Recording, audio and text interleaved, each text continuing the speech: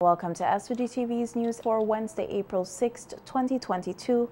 I'm Triska Campbell with the details.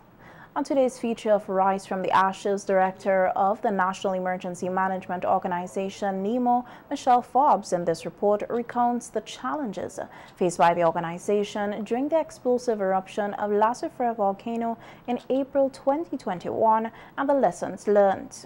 It was sleepless nights and 12-hour work days for Director of the National Emergency Management Organization, Michelle Forbes. With only 19 members of staff, NEMO was able to mount an evacuation exercise of 20,000 persons from the north of the island. We were preparing for this event for quite some time. We don't know when it was going to happen. We just knew that we had to continue our knowledge management and training persons and informing persons about the risk that we are living with, which is La Soufrière volcano. I actually had an accident on the 7th of April trying to hustle to come down to have a meeting with the scientists. And that night, and it's a story I think I need to say, that night I didn't sleep for whatever reason, whether it's the accident or the volcano was on my mind. And I sensed things were going to start changing. And I was monitoring it myself from my phone, because I can do, monitoring the signals. And I couldn't sleep that night. And every 2 hours or so, I would get up and look at my device to see what was happening. So when Professor Robertson called me about 5 o'clock in the morning, I knew he was going to call. And he's, at that point, you couldn't say, yes, you need to evacuate now. He said, Michelle, things are looking a little, things are heating up a bit. Mm-hmm. We don't know what it's going to be a day that we have to watch. We worked with the Coast Guard so that when the evacuation order was given, the Coast Guard took control of this evacuation, and it went really well, this evacuation. And the only challenge you would have had there is when the boats went to Barley. Barley Wharf is small. They couldn't accommodate all the boats at one time, so they had to be diverted to Kingstown. So it meant that once they were diverted to Kingstown, we had to provide, change plans a bit, call persons at last minute to get persons from the Kingstown Wharf to the various shelters. So the shelters that was designated for persons to go to from Chateaubelair, for example, we ended up having people in Kingstown instead of maybe Barley or Leave. I think we did have some challenges evacuating persons from the northeastern part come down because of the lack of transportation. We don't have, most of our transportation that we have to use is private. So we did have some challenges there. People were waiting for quite some time. And the challenges kept coming. As Forbes explains, preparing the shelters for such a large portion of the population did not go according to plan. But we did our best in that regard. But by Saturday, we had some of the things in stock. And I think after the first week, we started things settling a little bit, because by then we would have had, what we had to do, for example, where we couldn't get the meals being prepared on time, we had to hire caterers to prepare the meals. And that weekend we hired caterers, and we had that going for about 2 weeks until things settled down. I think by the next week we would have had most of the bedding situation sorted out, because we got the cots flying. We got the cots flying from Miami on I think it's on the Friday, and then come up on a boat Saturday night from Grenada. So by Sunday, Monday, we had some of the bedding to distribute. Looking back, Forbes admits there were areas where improvements could have been made, and she gave the assurance that NEMO will be upgrading their disaster management policies. We can do as much preparation as we want. We often judge on our response. So, it's telling. I think a lot of persons, I think we fell down in the communications, because we were going good initially, but then when the volcano went bang, we kind of lost it a bit in communications in terms of communicating with the public, and we have to strengthen that, I think. Are we bold enough to say that is one area that we have to strengthen? NEMO has made tremendous strides in its management of national disasters over the years, and Director Forbes urged all Vincentians to make disaster preparedness a priority. Reporting for SVG-TV News, Christina Smith. Our news team recently took a walk through the village of Sandy Bay on the windward side of the island in the red zone and spoke with a number of residents on how their lives, particularly their homes, were affected by the volcanic eruptions and the progress that has been made with their living condition almost 1 year on. We have more in this report.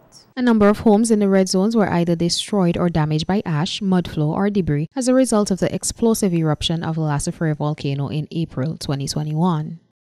Some of the affected residents in the Sandy Bay area on the windward side of the island shared with us in details how badly their homes were affected and the overall impact it had on their community. When I came back here, it was like a Sahara desert. It's real terrible. And I came back since it tore up the 5th of July. It was real rough because no water, no light. You have to go up the river, up the spring there to get water. And it was real terrible. The ash right up to here. Yes. This way. And this Ash. can open. Yeah, it can't open. Real No terrible. ash, man. Yeah. Here was ash. Yeah. Flies, when the ash come down, flies force through. The wind even on the bed was real up, but that doesn't mean the ash ain't coming in. Only thing with ash, because the ash still forced in through the door. Yeah. Yeah, that I've been wondering how the ash get in. Even on the stove there. Yeah, this stove couldn't catch when I come back. Yeah, I had to get somebody to fix. One resident also described how seeing the damage done to her home brought tears to her son's eyes as he was in such a state of shock upon returning home. Oh God, it was really sad because when I sent out my son up here to see when he come back down, he started to cry. I said, what happened? He said, Mom, my house is flooded. We neighbor roof there gone now. He was up there when I come here. His son them was like up the side here where you take her from there. Wow. Yeah, so he said when he up there, he think things. So I said, praise God, you didn't drop in, like, you know. So he get to think off some of the thing off of the roof. So if he didn't think it, my whole thing that gone. But they come and they do it. That day inside there, they come and do it a kind of a way and say they will come back. Well, up to now, I don't see they come and think, but they do it up a kind of a way and say they will come back. So if they come, I will glad and whatever like that too.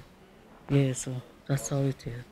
We also visited the temporary home of Miss Cardis, a well-known former teacher in the community who explained to us how scary it was moving back into her home after the eruption. It was difficult moving back into my home because what happened is that when the children came to clean, they realized that dust was on the beds because my beds, everything were intact, right?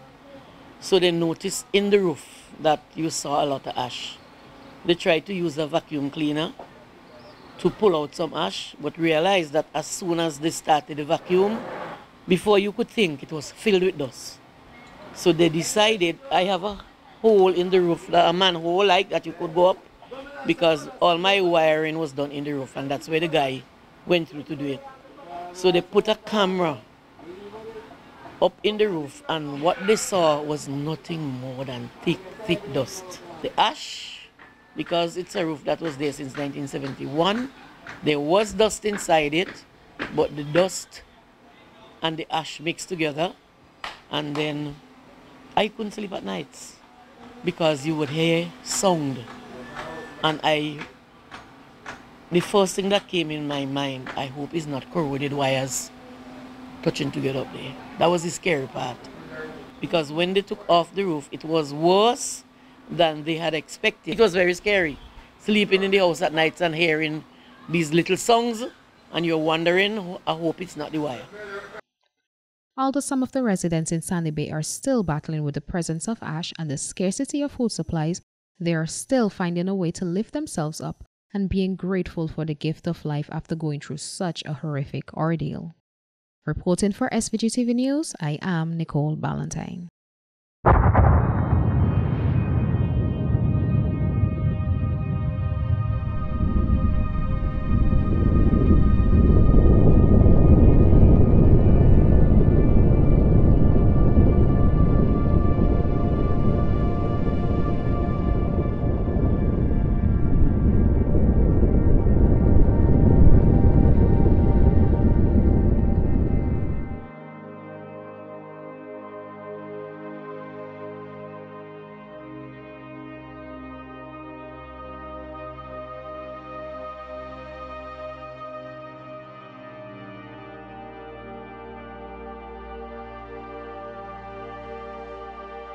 Continuing now with more local news, the many rivers and streams across SVG running extremely low is a clear indication of how bad this year's dry season is. Hydrologist and senior engineer technician with the Central Water and Sewage Authority CWSA, Danroy Ballantyne, on the API television program this morning said 2021 also a very dry year which is impacting the water supply system. Ballantyne also explained that this has been the driest season in a span of over 10 years. We based our output on is the Korikoff report. And their prediction is that we should have a short drought period up to the end of May. All right, presently we are in the mid of this season, and it's really impacting our water supply at this time. And it's really impacting because 2021 was a dry year. So these are really affecting at this time. Coming out of 2021, as I mentioned, all right, we have just about 35% reduction in rainfall in 2021. So 2021 was really dry. It's for the 10-year period, all right. It's one of the driest year for a 10-year average period, all right. Galloway has just about 40.1% reduction in rainfall, all right. I say all of that to say that we come out of a dry year going into the dry season. The senior engineer technician advises that there may be a possible water ration if various water supply intakes do not increase. And Galloway, there are no overflows, which means that all of our water are actually going into the distribution system. All right. We should actually meet sometime this week to update our report to the public, because last week's report indicated that just asking residents to conserve. Right. All right. We haven't commenced the rationing because at this point we try to actually tap into different sources and things like that. At CWSA, all of our sources are interconnected, so we can actually shift water supply from Montreal to Jennings and Jennings to Montreal if needs be. Air Canada has halted all flights to St. Vincent and the Grenadines and other neighboring islands at least until November. The announcement was made by Chief Executive Officer of the SVG Tourism Authority, Glenn Beach, who was at a news conference today and said the development has to do with the implementation of a new law by the Canadian government for Canadian-owned airlines. It is not because of demand. It more has to do with certain new laws that the Canadian government have put in place. And this goes for Canadian-owned airlines. So the new law basically stipulates new rules for Canadian-owned airlines and their crews. And the new laws basically stipulate how long they can fly for each day. Now, if you don't have a daily flight, it makes it harder for them to change over crews. And therefore, we don't have a daily flight out of Air Canada, nor do any of the other countries I just spoke about, but Barbados does. So it makes it easier for them to change over crews each day. We had meetings with Air Canada. Obviously, we're distraught about it because the demand is there. The demand is there for people wanting to come home direct. Let us admit it. A lot of those who have traveled have been spoiled by the direct flights. And honest, I mean, who could blame them? It's quite nice to just get on the plane and arrive here without having to spend a whole day in another country before you get to St. Vincent and the Grenadines. With With the announcement yesterday of the return of Vincimas in full format this year, the SVG Tourism Authority CEO said they have tried negotiating with the airline and other major airlines, given the fact that a number of nationals and visitors from the Canadian market would want to come in for the festival, but they have had no luck thus far. We had numerous meetings with Air Canada. They could not change it. We spoke to WestJet, which is another major airline out of Canada. All the airlines, especially within North America, are having one major problem since this pandemic, and that's crew. They can't find the crew to do a lot of these flights. We met with Southwest a few weeks ago. You know, they made it clear that we were on their radar, but they are having a serious problem with crews. Their plan was to hire 1,200 new pilots this year. They have come nowhere close to that. I don't think they've been able to get 100 this year. I might be.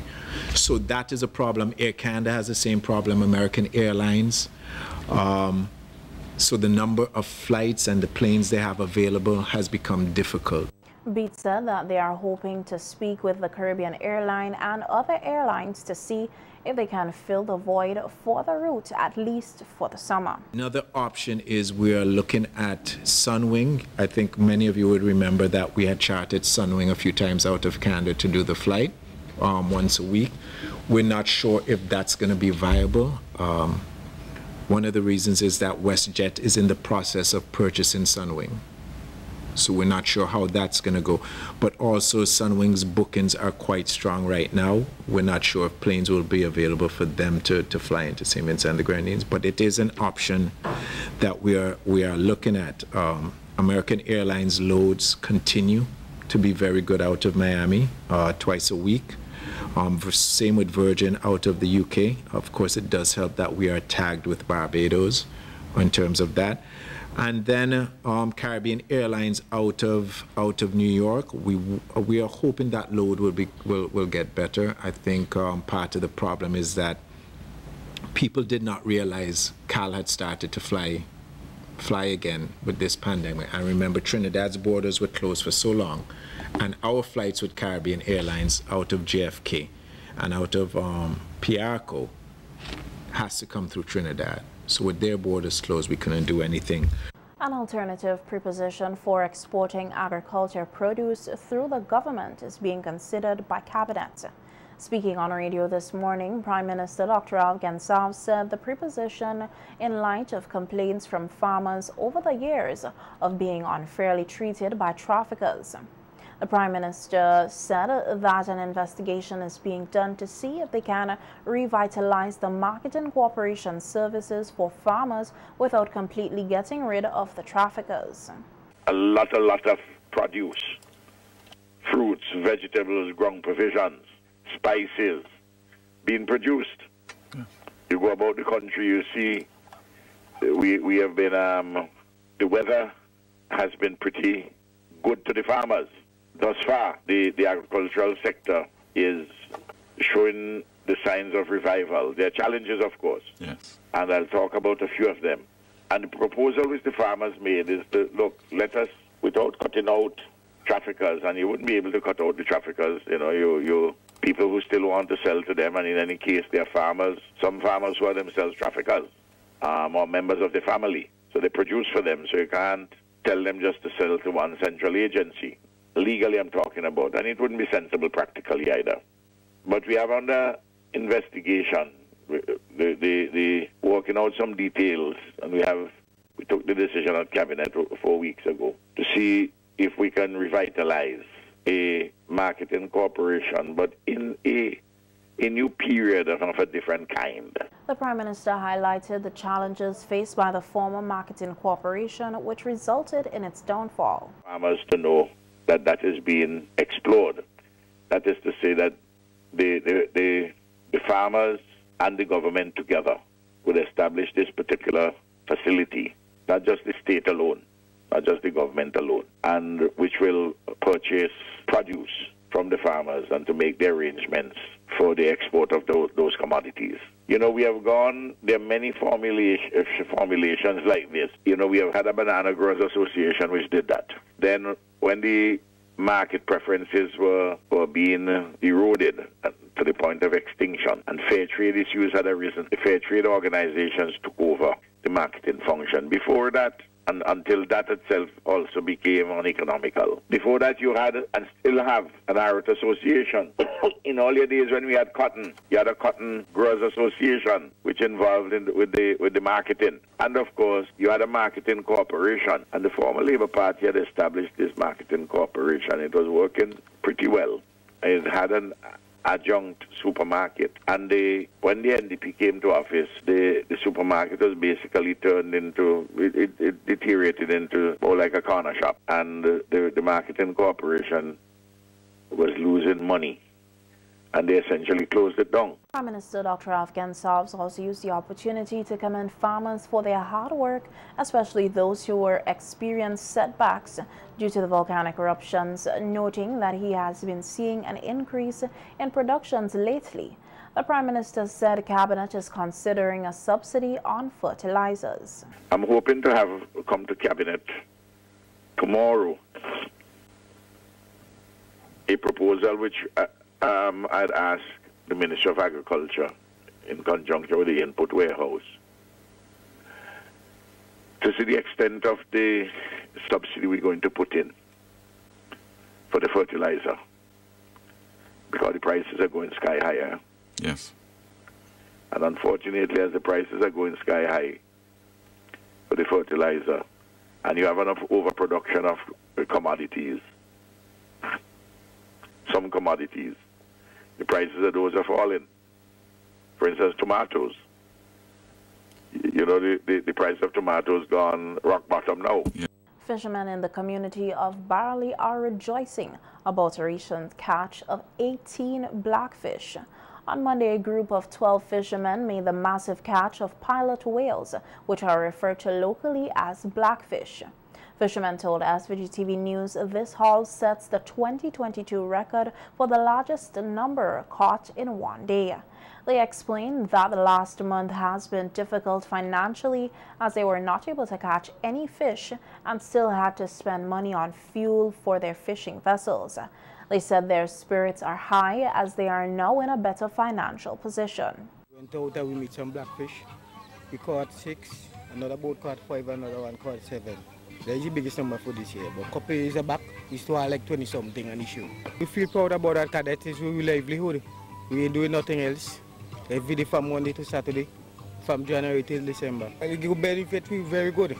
As long term we ain't catch nothing, you know, so we go and put the money to use.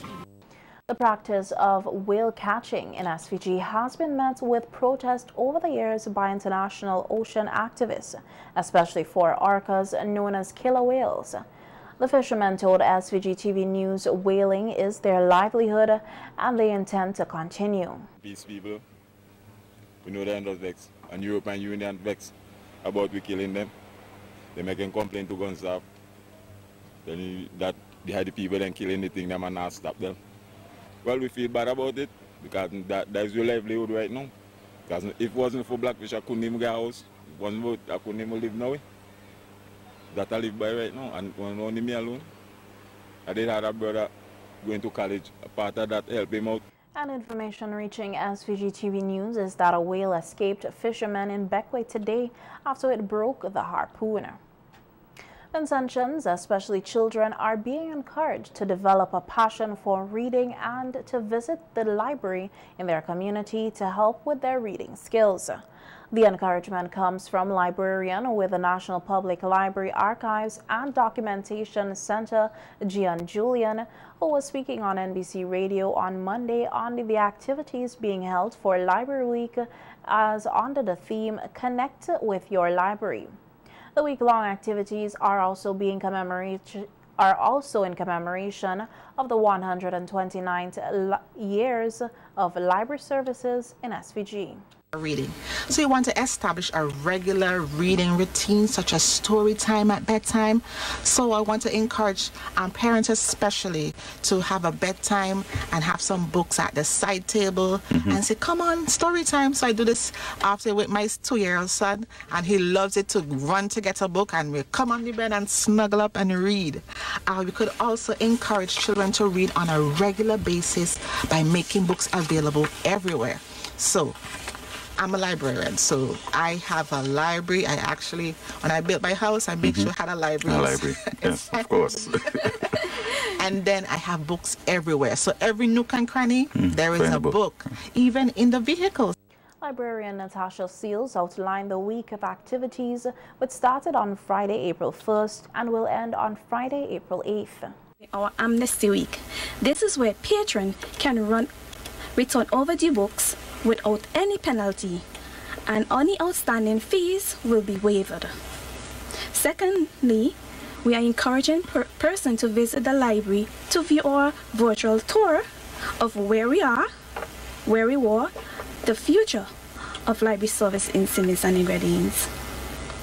Well, last week, Friday 1st, we had an open of our vlog competition, which closed on Tuesday the 5th. We invite people to submit a video why they love their branch library and email us at publiclibrary@vincysouth.com. We will announce the winner on our Facebook page on this Friday. Additionally, we have our first virtual meet and greet. This is where local and regional librarians and informational specialists interact and share the inspirational story and new developments in the informational field.